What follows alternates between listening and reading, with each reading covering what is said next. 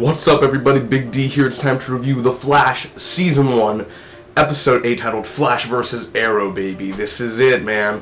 And this is a spoiler review. If you've not seen the episode, go to the cw.com/theflash. Watch the full episode there. Next week is the mid-season finale, or winter finale, whatever, of The Flash until it comes back January 20th, man. A week before my birthday. Anyway, it should take me less than really 2 minutes just to recap the episode, pros and cons, give you my final score. By the way, I'm starting to do game reviews again. If you guys are a big fan of that new Game of Thrones video game by Telltale Games, I'm going to be doing a walkthrough on that. And real quick, I bet you can tell by the strap, I was trying to recreate the Flash vs. Arrow scene because I'm a nerd like that. And, so, yeah. Shouldn't have acted like the Flash running around. Thanks a lot, CW. Anyway, real quick, because I'm just going to be like that. Flash vs. Arrow, you can go pick that up, TV Guide, just saying. Anyway, let's get started, man. How's your day? And it starts off with a robbery, and our villain is the Rainbow Raider. And Arrow returns, and they're doing a boomerang test at Star Labs. It's pretty funny. And Wells and Joe hate the Arrow. They don't agree with what the Arrow does. He's a killer. He's a vigilante. And of course, you know, Barry's just like, he's Oliver. He's good. He's a good guy. So I thought that was a Batman reference, but I think Harrison and Wells ended up saying that man because it would be big news on Facebook and Twitter. So not.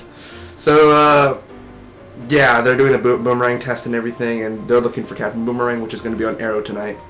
So basically, Arrow and Flash, they're having sessions, and he gets shot with an arrow in his back and everything, and they're basically fighting with words because Barry gets struck with that Rainbow Raider hypnotism, and he basically is just on a rampage, man. And he has red eyes, Flash with red eyes, and I believe Reverse Flash has red eyes. That's just like a little red eyes, get it? So he goes to Eddie, which is with Iris at the time. And, oh man, what a way, because Iris is like, I believe in the Flash, and Eddie, you know, really hates the Flash now after what he did. So overall, he got whammied. And after that, the fight begins, man. They fight. It's an epic 3-minute fight. Just go look it up, man. It's so amazing. If you've seen it, you know what I'm talking about. We'll get to that in a minute. And I still believe in you, Barry. So overall, the Rainbow Raider gets captured. I'll talk about that in a minute. And, well, Oliver Queen meets the girl that he fiddled a couple years ago, and she calls her son, and she's like, hey honey, I'll be home soon. So Oliver Queen has a son out there. Wink wink wink. Comic books. Anyway, Connor, I believe that's his name, right? Anyway, they're probably season 4 at most, the end of season 3.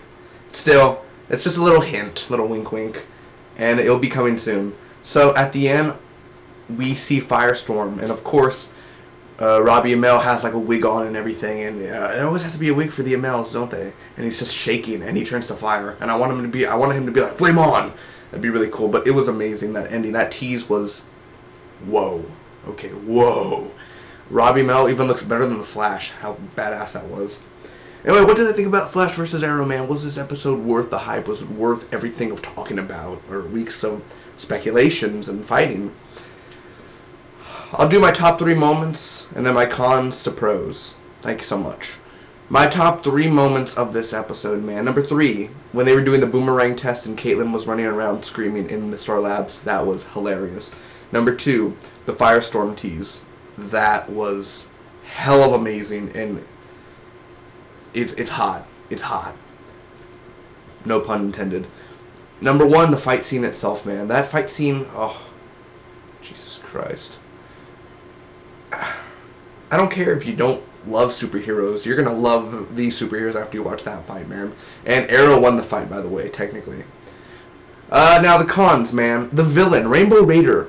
I just think he was a weak villain. No hate against the actor or anything. I just feel like he was a weak villain. He didn't have much to say in this episode. He had the glasses on and he was like, look at me, I have red eyes, I can do red. I mean, that's not his voice, but it's kind of like, really, just hypnotized, you can do whatever, fight. Well, I go get money.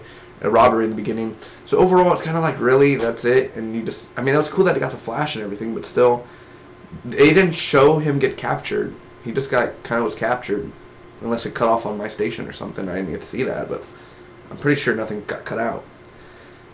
It was slow. Like the first 15-20 minutes was not boring. It was just slow, where it was. I wasn't feeling it. I was like, okay, it took them like 11 minutes to get Oliver in this episode. Okay, oh, there's Diggle reaction. Good reactions and everything. But still, it took me a while to get to that feeling, I guess I should say, of like, okay, this is Flash versus Arrow. Okay, 40 minutes later, okay, now they're fighting. Yes, this is what I'm waiting for. So, you know, overall. And the cutout, you know, cutout scenes. Oh, they could have cut out scenes. There were some scenes that weren't needed in this episode whatsoever. I felt like Arrow was kind of not a wuss, but I'm saying he felt out of his element, because when he went to that guy and he was like, tell me who owns this storage locker, I was like, maybe you don't work so well on Flash. And I love Arrow. Arrow's my favorite hero out of all of DC. Really.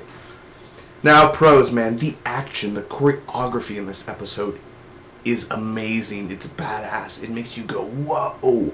It's just so amazing. Oliver and the girl, that little tease at the end with the baby, that was a great tease. Another one is Firestorm, and just the ending of how it all ends, and how Iris doesn't want to talk to the Flash no more, and all of it's just really great.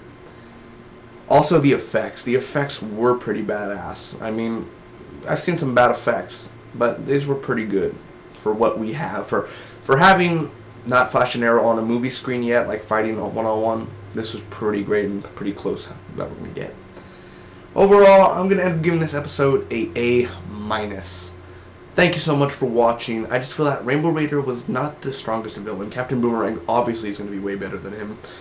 But still, the teamwork, the chemistry between Amel and Gustin, very well worked together. I just can't wait for another Flash vs. Arrow, man, part 2, which is tonight, and then they're going to also do one on the second half of the season. Thanks so much.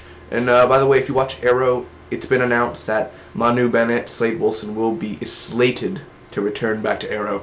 So get ready, all you know, I don't know what to say. You know, Oliver, I'm coming back. You know, just that Slade Wilson voice. Yes, I'm ready, man. So overall, thanks so much. May the Spock be with you always. See you soon.